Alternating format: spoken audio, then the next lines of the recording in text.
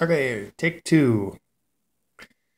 So this is an instrument that my mom gave my dad back when they got married, and it was to uh,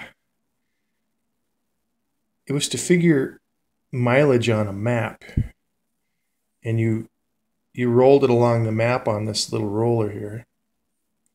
I think it can work maybe a bit. Yeah, you can see it moving.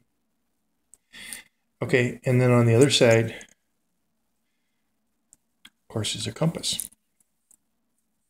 So part of their honeymoon, they went on a canoe trip.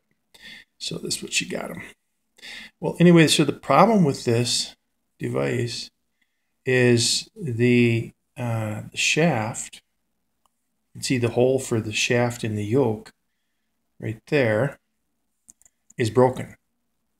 So there's only part of the shaft there, and then this roller is not stable. Doesn't make connection with the other gear. You can see a little gear on the roller. There's another gear inside. Maybe you can see it. Yeah, you can see it. So anyway, the shaft needs to be taken out.